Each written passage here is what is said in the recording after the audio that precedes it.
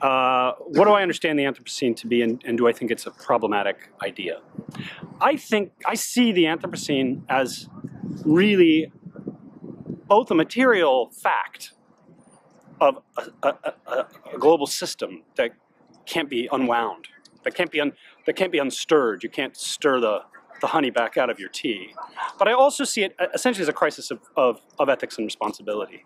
I see it as a moment in the sciences and a moment in public discourse where responsibility and stewardship relative to nature has to be fundamentally rethought in ways that you can't just dredge out of the natural science of the 19th century or the Bible, which were your choices up until then.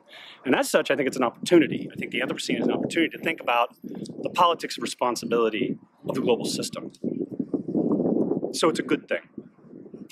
The problem is, as it's mobilized in public discourse, I think it's often turned into a technocratic term which invites solutions like geoengineering, which, though I'm not categorically opposed to, from an a priori position, an assumption that the solution will come from a kind of techno fix, the Anthropocene is very dangerous. It's very dangerous. So really it depends on how you understand it, and I understand it to be fundamentally about ethics.